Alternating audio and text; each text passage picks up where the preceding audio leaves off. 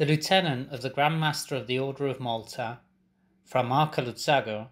was received in audience by Pope Francis in the private library of the Palazzo Apostolico. The meeting was an occasion to illustrate to the Holy Father the main initiatives developed by the Order of Malta over the course of the last few months, especially to address the pandemic emergency.